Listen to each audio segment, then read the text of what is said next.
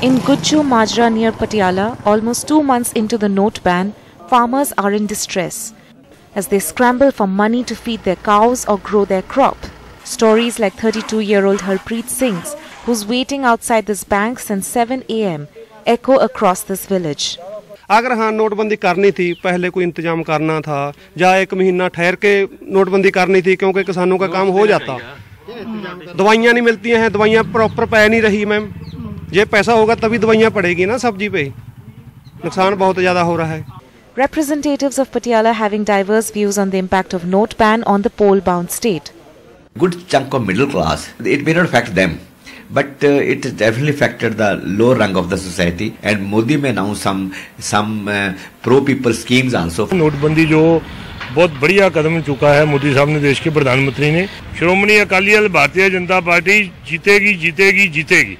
Election के ऊपर इनको मालूम पड़ जाएगा कि जो है ये कहाँ पे खड़े हैं, कोई वोट नहीं देगा इनको और इनके खिलाफ है पूरा माहौल। The problems of people from rural Punjab continue 2 months into the note ban.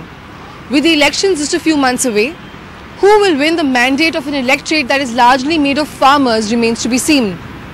With camera person Khurshid Ahmed, this is Aishwarya Sayer in Patiala for NDTV.